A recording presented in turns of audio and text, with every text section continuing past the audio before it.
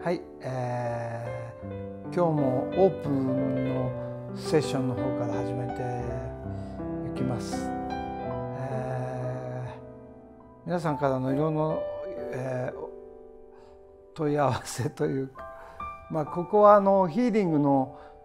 アトリエショールームなんですね。今外は夜なんですけど、桜がいっぱい咲いててとても綺麗です。スポットが当たっていて、ここにはヒーリングのいろんな商品が飾ってあるというのかな、そんなところです。ご質問、今日もリリが参加しております。リーダー、支配する人々はどのような生き方をすればよいのでしょうか。まさしくリーダーの方たちからのご質問です。もう当然あらゆる企業だろうが、どんなグループであろうが、リーダーの方は一体性、愛、本質、それをいつも大切にする、そのことだけでとても大事なリーダーです。愛、一体性、僕はそう思います。他のことがなくても和すること、一体性を伝えまとめ上げていくっていうことが何よりも大事で、それが古代からの長のあり方だと私は感じてなりません。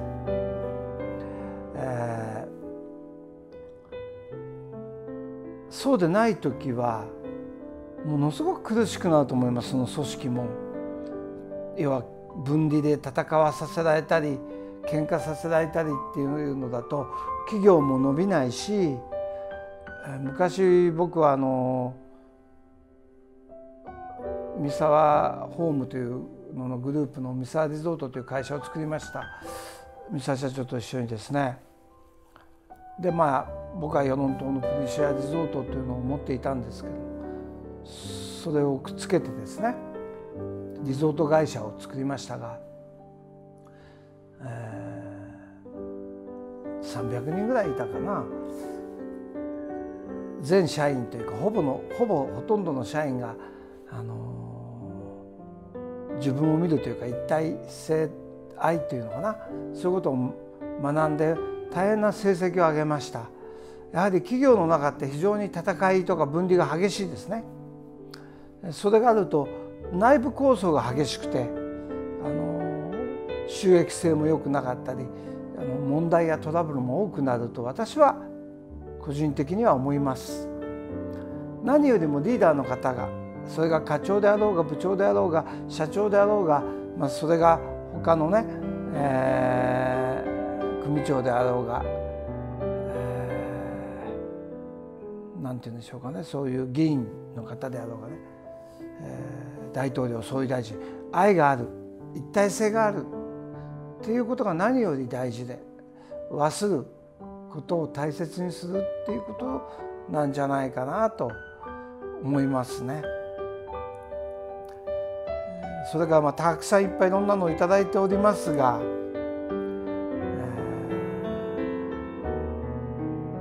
マースさんのお父様またはおじい様はどのようなお話をいつもされていましたか。子供の時はですね、父親は法務省で、法務総合研究所というところで、囚人の回帰の仕事をしてたと言ってました。囚人の方たちが回帰するにはやはり一体性、愛を学べば、だから喧嘩とか戦いを信じてると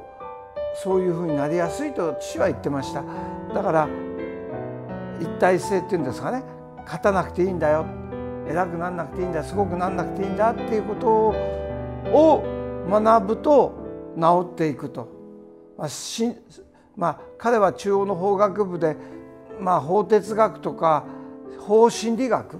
みたいなことをしてたみたいで、そういうことをものすごい興味を持ってて、そういう時に僕は生死ですから、ホーム総合研究所ではそういう仕事をしてました。だから僕は赤ちゃんの時、子供の時はそうでした。で、いつも言ってたのは、おじいちゃんおばあちゃんみんな、母方も新潟高田というところで、禅寺の一族なんですね。何千年という続いている、父方も淡路島で、寺と神社やっていた一族なので、そういう特にそういう考え方なんだと思うんですけども、分離で他に勝つとか良くなるとかすごくなるとか人を任すとか倒すとかそういうことをすると、そういう精神的に非常に病んでくると。で、特にそれが極端になっていくと犯罪につながるということを、父は言ってました。それから東京地検に途中からなったんですけども、役所の仕事柄外では一切飲まないので、ビールとか飲んでましたけども、外では飲まない、家に帰ってきて役所の仲間たちと飲むんですよね。だから皆さんが、僕は子供の頃、僕は一人っ子で、皆さんにも可愛がっていただいたり、一緒に役所の旅行にも母が入院してたので一緒に行ったりとか、皆さんに可愛がってもらいましたけど、みんないい人でしたし、今世の中で言うような感じというよりも、今回何でしょうか、大阪の大蔵省系の人たちが、純粋な人が末端の方にいっぱいいらっしゃるように、僕が見る限り父の同僚の方たち、部下の方たち、みんな純粋で、その一体性のことは本当に知ってらして、和するっていうのかな、小さく生きる、偉くならない、すごくならない、野心を持たないというのはもう当然のことでした。父親もそういう人だったんで、僕が大人になってからいろんなニューエイジとか精神世界で学んだことと共通してたですね。やっぱり正義と純粋さと、他を思う、民を思う、国民のためにっていう意識がやっぱり強いし、それで真剣に議論していました。それがだんだんね変わっていったのかもしれませんね。それはやはりリーダーの人の価値観の問題ですね。一体性や愛を大切にするリーダーの人たちが必要です。それは公務員だろうが国会議員だろうが経営者、特にですね、やはりその金銭的な能力があるわけですから、ものすごく重要で、そういう人たちが愛と本質で生きないと、また愛と本質で豊かにならないと、分離をやってなんていうのかな、豊かになんていうのかな、大きくなるとかすごくなってもしょうがなくて、非常に純粋な愛とか本質とか民のためとか人類のためとか世の中のためになることをして豊かにならないとダメですね。商業の方々、実業の方々はですね、そんなふうに思いますし、祖父はため池というところで、日本に最初でハイヤー会社というんですかね、タクシー会社というんですかね、コークスで動くようなクライスラーとかフォードのそういう昔のそういうので始めて、だから父方は赤坂に住んでましたんですね。その隣にうちの、母方が住んでました。隣同士だったんですね。だから父と母っていうのは幼なじみなんです。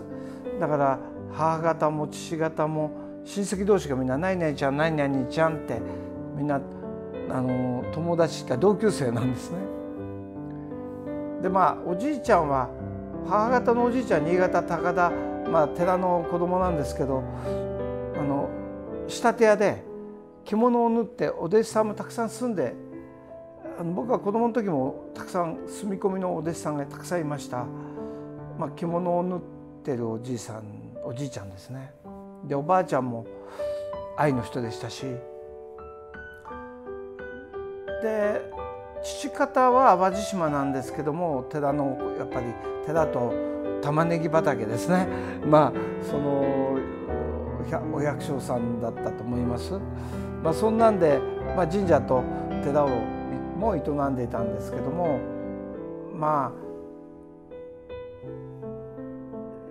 そういう一体性っていうのかな。あとちょっとあれなの、本とか書物をすごく大事にする人たちですね。それはなんていうのかな、石板というかね、そういう何か書かれたものを大事にする文化があるのかなとか最近は思ったりしますけども、一体性を伝えていくものを大切にするっていう思いがあったのかななんて、彼らの人生を見るとそんな気がします。だから父はそういう重犯罪者というふうにカテゴリーとして言われる、東京地検ですから一番そういう方が毎日取り調べるわけですけども、そういう方たちも勝たなくていいとか偉くなんなくていいんだよ、すごくなんなくていいっていうことをもし学んでいたら犯罪を犯さなかったんではないかなって、そんなことはいつも言ってますね。言ってました。はい、それから3番目、世界の光と闇の戦いはどちらが勝つのでしょうか。これはどういうことか。過去の歴史を見ても闇の人々の方が力があるから勝っているように思えます。光と闇っていうのは戦ってるんですかね。あんまり戦うって勝ったから幸せになるっていうわけじゃないので、光と闇っていうのがどっちが勝つというか、これ光っていうのは愛のことだとするなら、闇というのは分離だとするなら、光の人々という呼んでるのが愛とか一体性であるなら、その人たちは幸せなんですね。負けても勝っても関係ないんです。幸せなんですね。愛に満ちてるってことは幸せで、素晴らしいんですね。で、勝とうが負けようが分離でいたら苦しいんですね。これはもう自我っていうのはもう苦しいようにできてるんです。だから自我を外していく、私などいないとか自分などいなかったとか生まれてなかったこの世じゃない、例えばリリーとかゴールデンとかって言ってるんだけど、リリーでもなくゴールデンでもなく犬科でもなくワンワンでもないんですね。そう人間が名付けただけなんですね。僕も人間でもないし何でもないんですね。本当はそう名付けた、意味付けた、人間っていうのは意味付けたり名付けたり思考があるので、他の動物さんや植物さんや鉱物さんたちは名付けないし意味付けないんですね。だから至福の中にいられるんですけど、人間は名付けたり意味付けたりして分離していると思い込むんですが、実は未知のまま一体のまま全部この前も言いましたが、素粒子的に見ると、分子じゃなく見るとなんていうのかな、一体につながっちゃってるんですね。でそれを名前つけ、一体のものに部分名前つけて意味付けしたりしてるだけですので、そういう意味ではどこだか永遠に分かんないし、いつだかは永遠に分かんないし、計り知れないというのが真実です。それが科学的真実ですね。でこの光と闇の戦いっていうのはちょっと僕よく分かんないんですけど、どっちしても戦いっていうのはどっちも苦しいんですね。だからこれもし光の人と闇の方が戦ってたとしたらどちらも相当苦しいと思います。で辛い。で分離していると、心理的にはですね、勝ちたいとか良くなりたいとかすごくなりたいって思いますよね。誰だってそういう時はですね。そうするとやっぱり苦しいですね。で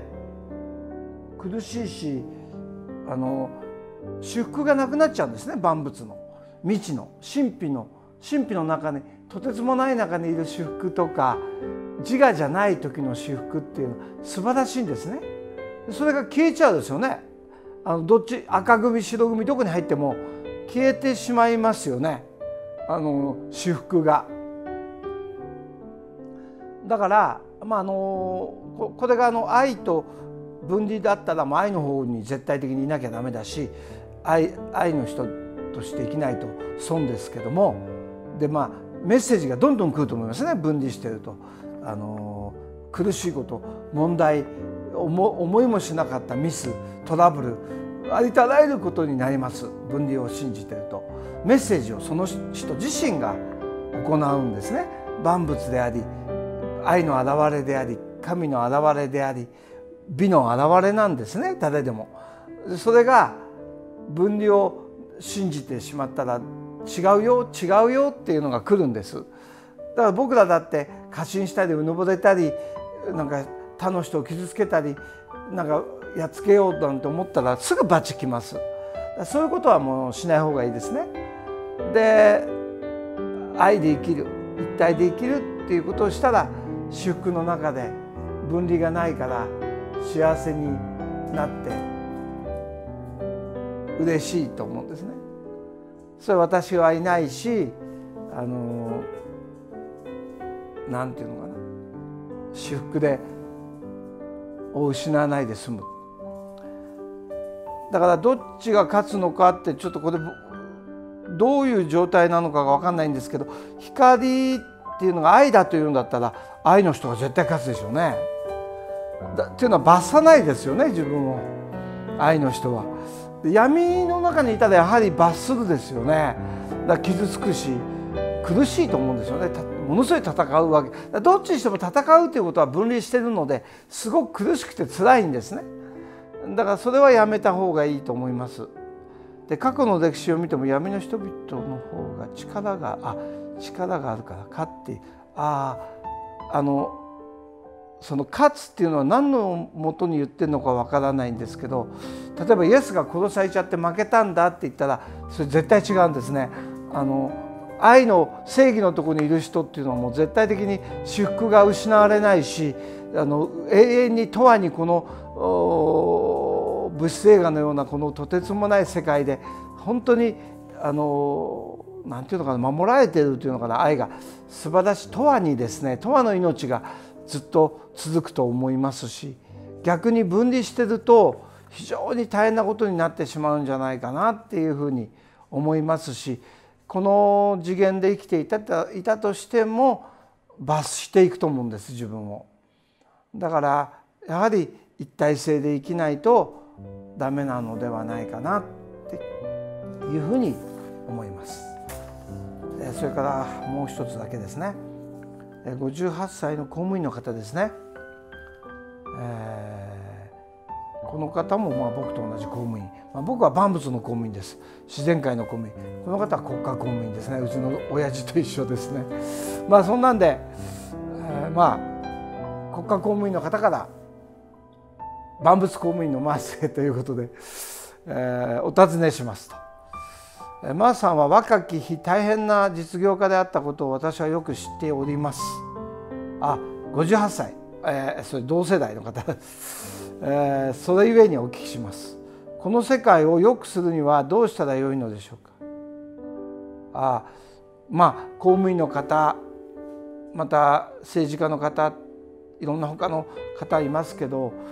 やはり一番重要なのは、僕は経済、経営者の人の質だと思いますね。なんでかというと、公務員の方も税金をいただいてます。うちの父も、月々30万ぐらいの給料で生きるんですよ、公務員を。僕のところは公務員住宅とか、元は麻布におじいちゃんの残した家があったんですけども、父はバスの関係とかそういうので麻布にはバス霞が関に行けなかったんで、白金台の公務員住宅に移りまして、バス停がねあるところに、そんなんでちっちゃい時は僕は公務員住宅でしたけど、非常に質素な生活でしたね。でこの方もきっとそうだと思うんですけども、公務員も国のしもべというのかな、僕も万物のしもべ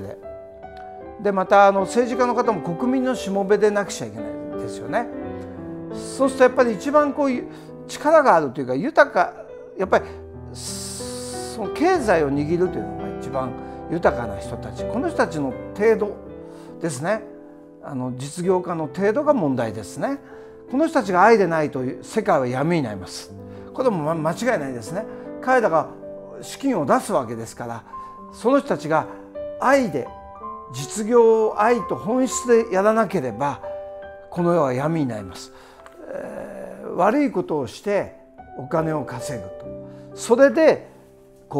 支配していくというのは一番良くない形ですね。まず正しいことというか、愛のこと、一体のこと、民のため、世の中のため、人々のためになる仕事をして、それで豊かになってね、そうギャンブルだとか株だとかそういうこと、キャピタルに興味をできれば持たずに、まっとうな仕事、昔の近江商人の方とか江戸時代の方のように、前もちょっとお話ししましたけど、立派なまっとうなちゃんとした仕事をして、民が本当に自然界の天然の自然農法の素晴らしい健康にいいものを、本当に素晴らしいものを、衣食住を提供し、体に良きものを、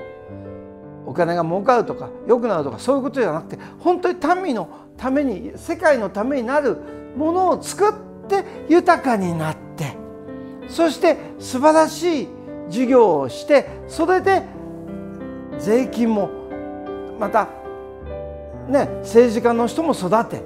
またいろんな人々も育てなきゃダメですね。愛の人々を作っていかないと。そうしたら世界は良くなります。ところが政治家がどうのとか、宗教の人がどうのとか、そういう人たちのせいにしても、彼らにお金を払うのは実業家ですよね。だからやっぱり実業家、公務員の人たちの税金も民も払いますが、企業が払うわけですから、やっぱり企業がまっとう上場、昔僕は上場企業とかいろいろとやったりしてましたけど、その辺の時に東証で史上最年少で一部上場のそういうの役員になった時に、東証で講演会とかやった時にたくさんの人が帰っちゃったんですね。でそれは地球に貢献、人類に貢献する、要は愛の企業以外上場しちゃダメだみたいなことを言ったら、半分ぐらいの人が怒って帰っちゃったんですけども、いまだにそれは変わりません。それが一番重要なことです。要はパブリック、上場するっていうのはパブリックなんですね。民がみんな株を持つわけです。ですから民のため、人類のためになるものしか本当は上場しちゃダメなんですね。でそれをしないできたために、お金を儲ければいいんだ、勝てばいいんだったら、悪いことしても何だっていいって話になっちゃいますね。地球を破壊しても何でも、人々の生命を破壊しても、それが間違いです。地球の貢献、こんなこと言っていいのかな、ちょっと殺されちゃうかもしれませんけど、真実はそうです。それは僕は若い頃からずっとそれは言ってきました。でそれは不都合な真実なのかもしれませんが、やはり実業家が、美しいハートの人たちがたくさんリーダーとなり、美しい事業をし、地球のために、人類のためになるものを、本当に素晴らしいものを出していく。そしてその実業家が正しい国家、正しい政治家の方たち、純粋な愛のあるそういう方たちを育て、そういう公務員の方たちにも育み、資金を提供し、そういう組み合わせで初めて世は美しく